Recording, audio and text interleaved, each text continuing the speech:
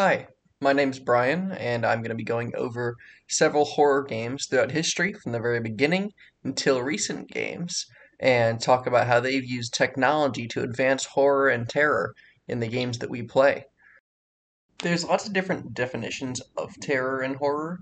However, in many games, they either use jump scares, which, you run into something that scares you, or you'll have something where there is an element of threat chasing you. And it was hard to demonstrate these things in older games, so we're going to look at how some of these earlier games did this. The first game is called 3D Monster Maze and has a T-Rex chasing you throughout a maze, obviously. So when you are running through this maze, there are prompts of text which alert you to where the T-Rex is. This was one of the first games, if not the first game, to pilot the idea that something's chasing you and you have to overcome it by defeating the game. The 1983 game, Halloween, was also a great example of early pioneering in horror games. It used the difference of lighting in order to be able to hide the threat as you moved through the game. Another cool thing is that the threat could have popped out from either side as you're being chased. So interestingly, Uninvited is actually the first puzzle-like game on this list, and puzzle elements aren't anything strange to these types of games. However, seeing these early puzzle elements is really interesting this early inside the game. This is also an MS-DOS game on the Mac, which made it stand out even more.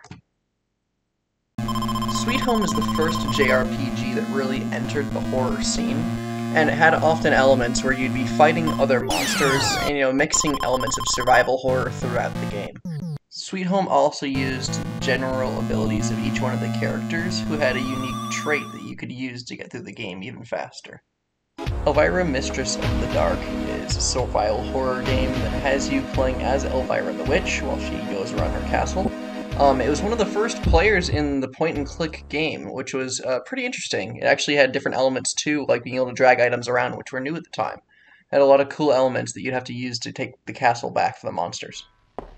Alone in the Dark was one of the first 3D survival horror games, and is one of the forefathers of the entire genre that influenced a lot of later franchises like Resident Evil and Silent Hill. There's a lot of this game in Eternal Darkness from 2002 as well, and it pioneered a lot of different things, while originally taking place on the GameCube. The Seventh Guest is interesting that it is another puzzle game, but has you play as an amnesiac this time, and even predates Myst on the CD-ROM.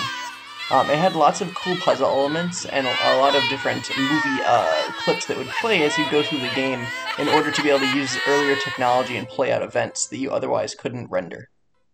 Clock Tower is an earlier point-and-click game as well that has you controlling a character named Jennifer as she moves left and right throughout an estate to try to solve and escape the area.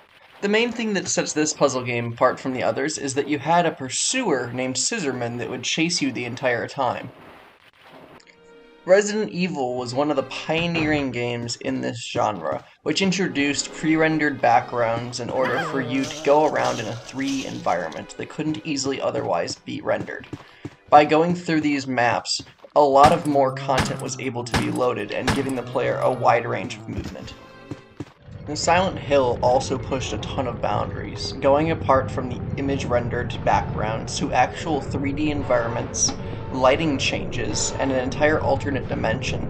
Silent Hill had lots of elements in order to pull the character and the player into this horror universe. Eternal Darkness is another game where you wander around and try to solve a bunch of different mysteries and puzzles. Interestingly, inside of this game, you actually play as 12 different characters. There is, the standard system of fighting enemies and shooting off different parts of their body, but it has a lot of cool elements, narratively. In Fatal Frame 2, you play as two different sisters who kind of go around in these different areas with a camera, which is very similar to Luigi's Mansion in the use of a device to fend off ghosts. You have to snap pictures of them to exorcise them. I find it quite interesting.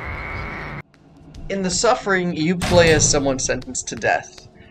There's an earthquake when the game starts, which causes a bunch of monsters to be released upon the penitentiary, and you have to survive by killing them or running from them throughout the game.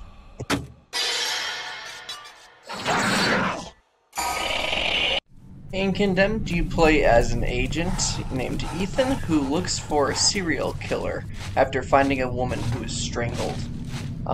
You originally catch him inside of an alley when your weapon is thrown, and during the whole game, you chase him down in order to try to catch him for his crimes. Manhunt 2 is a Rockstar horror game where oftentimes you'll have to use stealth in order to get through the game. However, the game itself is actually notarized for having a lot of stuff in the public eye and being very gruesome. It was actually banned in several places, and lots of voice actors refused to say who they actually were in the game. Dead Space is a classic in the horror genre. It is probably one of the most gruesome games that has been released, and has been banned multiple times by different countries for how just graphic it honestly is. While not every single game can get covered from, all the way back until 2021, technology really has come far in order to make the things that we see visually and our gameplay vary and truly scare us more and more over the years. I hope you enjoyed this.